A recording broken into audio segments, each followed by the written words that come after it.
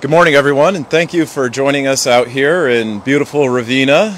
We're out here with the Department of Environmental Conservation, the Department of Agriculture and Markets, and the Integrated Pest Management Program.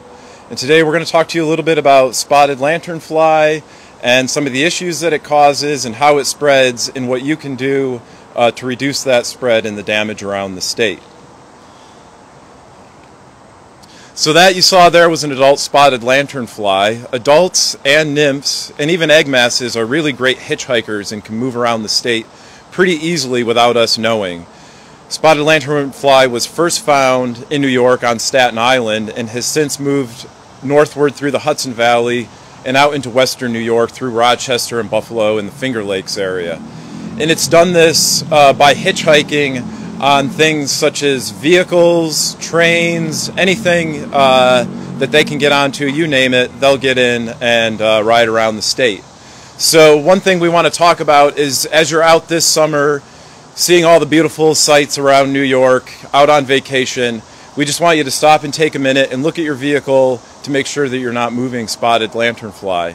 And it's really pretty simple. They're just looking for a place, a nice warm protected place to hang out and be protected from predation in the weather and etc. So oftentimes we see them, they'll be along the ground, they can crawl up into your wheels, up onto your tires, into your wheel wells here, and hang out up in here quite a bit.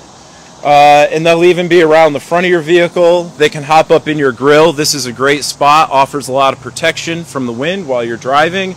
They can just hang out in there and then get off at the next place that you stop. Inadvertently, you've transported them to another location. They hang out here by the windshield wipers quite a bit.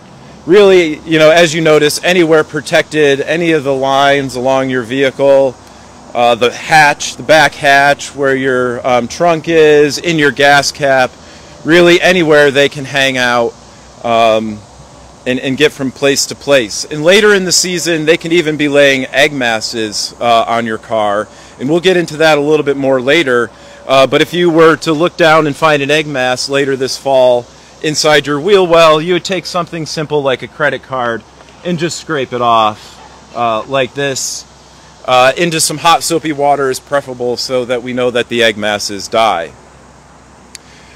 So again, that's how you can keep track of the outside of your vehicle. And one thing that we also see is if you park in an area with a lot of spotted lanternfly, they will actually end up inside your vehicle. So if you leave the window down, you have the door open for a long period of time, maybe while you're loading stuff in and out, you should also be careful and check the interior because spotted lanternfly have been known to move on the interior of vehicles as well. All of this information would apply to any other recreational vehicles that you have outside, your RV, boat trailer, things of that nature that you're moving from, you know, your home to your camp or out to the lake or whatever, all great items to hitchhike on.